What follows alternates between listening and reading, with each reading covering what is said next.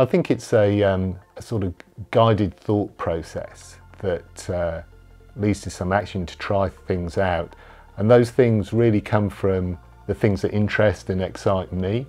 That you've encouraged me to go and look out and see how it might fit in the world around me, the world that I inhabit, and that's certainly something that I think anybody can do.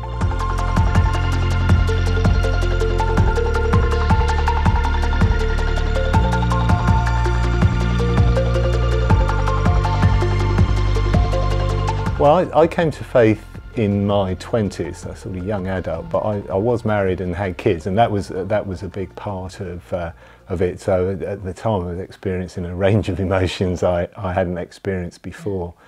And actually really through my wife Anne, I started going to church. I was baptised the same time as my second child, and not long after that, in true Church of England fashion, I was asked to go on a rota, and I became the Church Council Treasurer. So I quickly got involved in sort of admin work in church. But I came to a point where I felt there was only so much treasuring or administering or wardening you could do. My wife and I went down to attend a week at Lee Abbey Christian Centre in Devon, and this was actually a session on prayer by Bishop John Pritchard, and that really revitalised both my prayer and Bible reading life, which had really stagnated a little bit.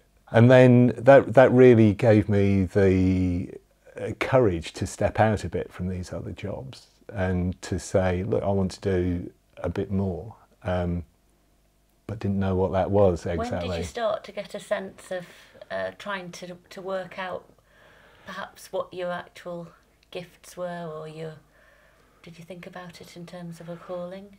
I did, to the extent that I wondered if I had a vocation to ordain ministry. I was never completely comfortable with that idea, as you'll no doubt remember, and but I wondered what else there might be.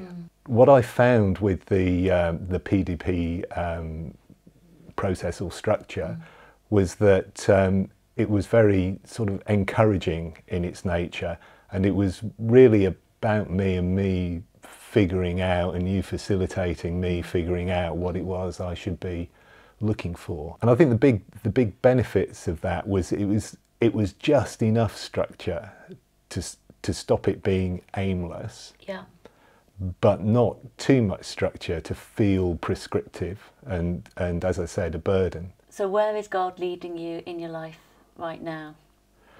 I think He's taken me into a role that's mission focused, within the local community where I live, maybe a little bit wider than that as well, and certainly in the workplace. So faith in the workplace, mission in the workplace is a really big part of where this has gone for me. Since we started on this process with, as I say, a very supportive parish priest, I've been able to effectively define a role around me and what I'm called to do. So it's been using your gifts and your strengths that you in work, that like the project management side of things, and applying those as well in the community. And that's right. And I mean, one of the things that has surprised me a little bit is just how transferable, if you like, some of those skills have been. My faith is informing and directing how I behave with people. It probably doesn't look very different from how it looked before, but it feels different to me. So how would you summarise the impact that having a personal discipleship plan has had on you in the last 12 months?